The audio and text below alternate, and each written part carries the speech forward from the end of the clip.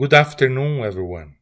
It's my pleasure to talk to you today for this trial lecture.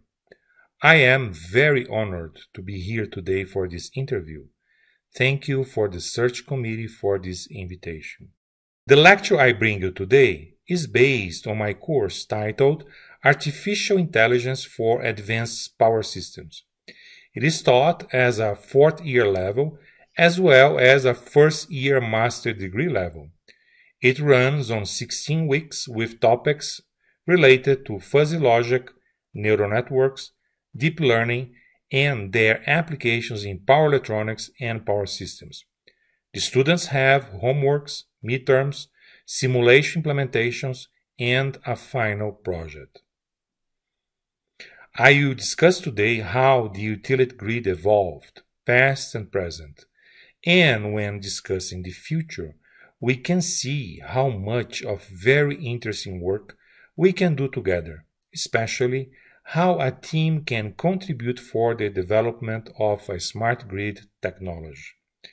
You have an outstanding and very creative research group on smart electric systems. Your publications and credentials on relay protection, smart grids, and microgrids, and your recognition on transient simulation of power systems is one of the reasons that I would like very much to join you. I ask you to please hold your questions to the end of this presentation. And now we begin.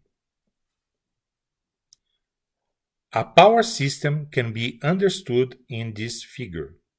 From the left side, there is an electrical generator. It can be either a synchronous or an induction machine. The machine voltage is raised with a transformer. Such a high voltage is compatible with transmission lines to allow the electrical power to travel long distances. The transmission, subtransmission, and distribution voltage level depends on utility standards or regulations. The main goal is to decrease copper losses. At the distribution level, substations will step down the voltage to become compatible with commercial, industrial, or residential customers. At the local level, transformers will step down for residential use at 120 volts or maybe 230 volts. Voltage and frequency depends in where the power grid is located. Compare, for example, USA and European standards. Such a centralized architecture was developed about 100 years ago. It is unidirectional. Power flows from the generation towards the final user. A lot has been developed in the past 50 years. We are in the present with already a bidirectional power flow, with integration of distributed energy resource, wind, solar, transportation, hydrogen, natural gas. The smart grid is emerging.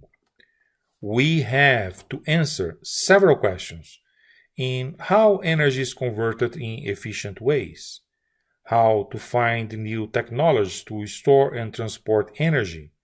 We need to have a multidisciplinary approach in working with economics, policies, and social impact. The paradigm of the circular economy supports our contributions for greater and further integration of renewable energy sources. A sustainable and smart electrical power grid is the reality of our 21st century, because the original grid was designed to deliver unidirectional electricity. The needs were much simpler. Therefore, it is possible to make analysis and design with equivalent linear loads and their required power factors. Control systems can be developed using steady-state analysis and Thevenin equivalent for circuit evaluation. Utilities assume an operation of aggregated load and the time span concerns seconds, minutes, and hours. In the power systems perspective, it is possible to discuss frequency variation as related to electrical power flow, and voltage variation as related to reactive power needs, and derive droop control for the power grid. In the power electronics perspective, the control system is usually concerned with the equipment designed by assuming equivalent sinusoidal voltage source at the point of common coupling and improving how the equipment may or may not distort the current supplied by the utility. The instantaneous control requirements for power electronic systems are designed for the proper instantaneous operation in a short time span, typically milliseconds and microseconds. SmartGrid requires unified analysis and design on both power systems and power electronics. In the past, the power grid was very centralized. A power station would be connected to a substation. The distribution would have substations supplying the feeders for the final users. A system operator would manage the requirements and constraints. Operations were made over telephone communications. Operational engineers would make local adjustments with calculated set points. Such a centralized power grid existed from their very beginning until 1970s and in many cases until the 1980s. Phasor analysis and steady-state considerations were sufficient, and the major concerns were losses and reactive power. In the past grid, assumptions were sinusoidal conditions, plus harmonics due to saturation, and weather influence on demand was the major concern. Protection was considered to be utility-oriented. When distributed generation started to be a reality, the traditional grid started to evolve into our present grid. The traditional past grid centralized controls on the power plant. The diagram discusses three nested control loops for the system. The boiler has a set point defined by the operation. Steam is controlled at a pressure P, maintained by firing control in burning the fossil fuel. The steam expands through a turbine. The governor of the turbine maintains an output torque at required angular speed. An electrical generator is connected to the turbine shaft. The required output power of the plant is controlled by this inner loop. For a prescribed speed, the field excitation of a synchronous machine will provide the power at a reference voltage. The field control must balance the given leading power factor with the overall lagging power factor. Same apply to nuclear power plants and are also translated to large hydropower plants. When an induction generator is used, D and Q, Clark and Park transformations, and vector control will make the machine to instantaneously match the operating torque and angular speed and supply active and reactive power. Modern islanding detection techniques have been developed.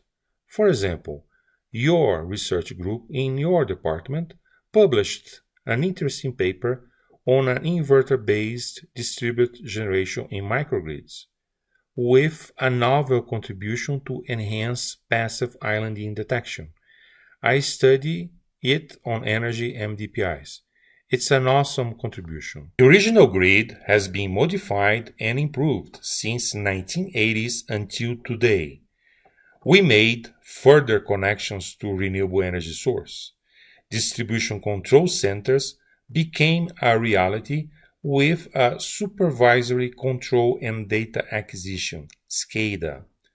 The field control is possible with data interface devices, programmable logic controllers, PLCs, sensors and control switch boxes with valve actuators.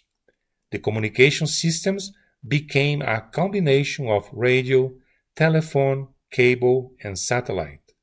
SCADA allows to monitor and control processes on various remote sites. The current grid architecture is further evolving into more interaction and connectivity. There is distributed generation with bidirectional power flow, built on the legacy of the existing power grid. Your university and your research group conduct research for the active and intelligent utilization of different flexible energy resource potentials. I hope I can join you in working for the future smart and flexible energy systems with new protection and control of a resilient smart grid technology and architecture. We can see here a voltage source converter with three possible inner controls based on ABC natural frame, alpha beta stationary frame, and DQ synchronous frame. The DC link voltage is controlled with a PI regulator. A phase lock loop will provide instantaneous transformations for a current controller to generate signals for a sinusoidal pulse width modulation strategy. The diagram represents how a voltage source converter is a state of art today, where power electronic applications make possible inverter interface.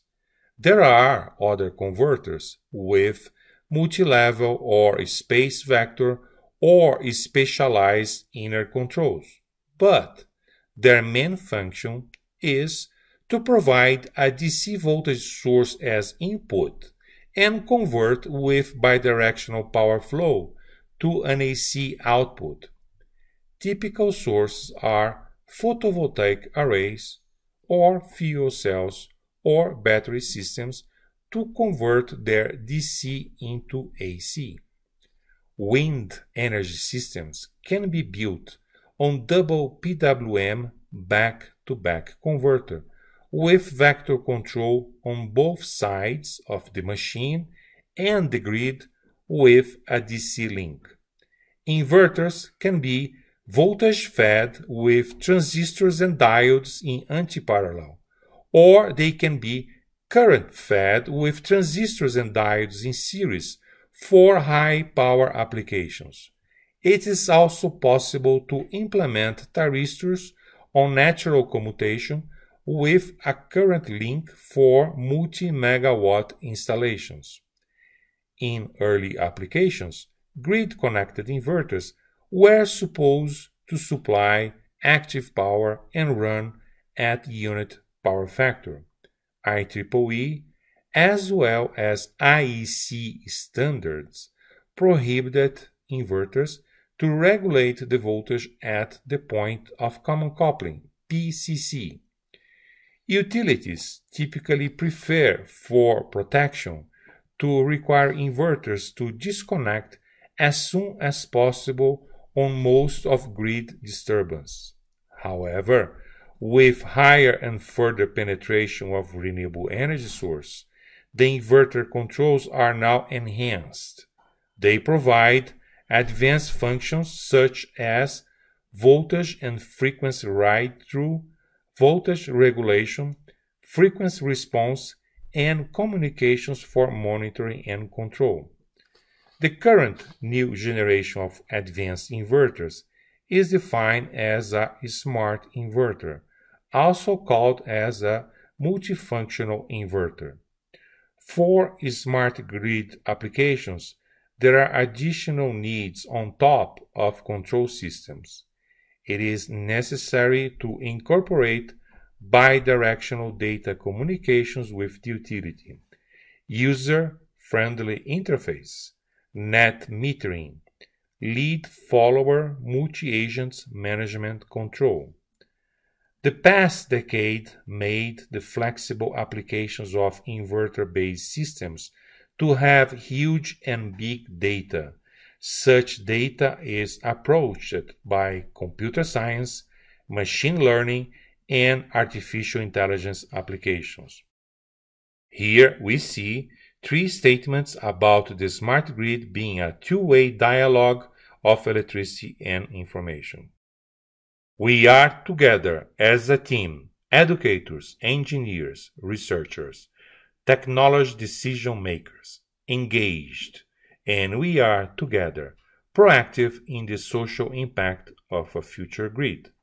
Our approach is for a sustainable society with possibly 100% of renewables, with user interaction, with more plug-in electric cars. The future is what we do now. The smart grid is the new infrastructure of today's grid. Distributed generation, DG, has a power electronic interface capable of processing active power from the primary energy source, for example, solar, wind, a battery, or a fuel cell. The power grid is evolving by shifting the energy supply from large central generating stations to smaller distributed energy resources, DERs. Power electronics is the enabling technology. A power electronics interface performs auxiliary service such as grid support, low voltage ride-through, harmonic compensation, constant power generation control, online correction of undesired effects such as harmonic contacts, unwanted reactive and unbalanced power, sags, poor voltage regulation, detection of imminent fault conditions, islanding, and intelligent fault recovery. Power electronics interface enable flexible, cost-effective, and energy-efficient solutions for hybrid AC-DC systems. By integration with machine learning plus data science, it is possible to incorporate advanced forecasting, cybersecurity technologies for a role in a new, resilient smart grid technology architecture. Multifunctional inverters become multitask inverters, devices applied to flexible power generation. We can implement more useful, enhanced with power quality and system reliability, plus smart grid protection features towards modern system resilience. The modernization of the electric power grid requires an advanced network of communications controls, computers, automation with new technologies and tools. It is important to have fault tolerance design for smart grids. Normally, a system is designed with the assumption of no faults. However, smart grids require fault management to be incorporated early in the design process. Reliability must be part of the design. Faults are related to how the electric power system protection responds.